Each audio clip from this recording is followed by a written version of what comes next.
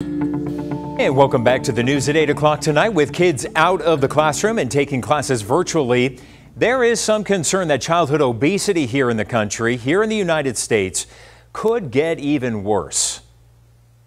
It is a major concern, Brandon, and nutritionists, they are sounding the alarm. Our David Caltabiano has some advice for parents and also shows us how PE teachers are trying to keep kids fit. This high school gym, like so many others across Arizona, is empty. Kids are learning from home. They may not be on a steady eating schedule or getting enough physical activity. It's a recipe for childhood obesity to become much worse. Before the pandemic, it was already a concern. We saw kids gaining weight over a year, like 20 pounds. And so I can only imagine that them being home, it could be more.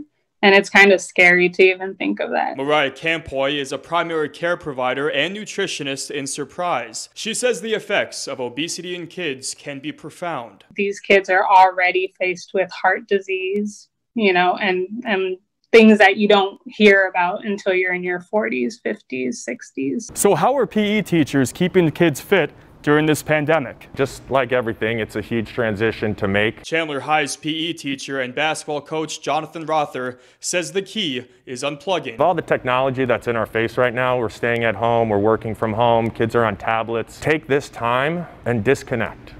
Go for a walk. But during school hours, Rother is sending workout videos to his students in physical education. We go through a round ourselves, and then depending on the workout, we leave it up to our students to do, anywhere from 3 to 5 to 7 rounds. Both experts say it's important for families to get involved so kids stay on task. It all starts with the parent. You can't expect a kid to do anything. They want to mimic their parents. In Phoenix, get involved, see what they're doing.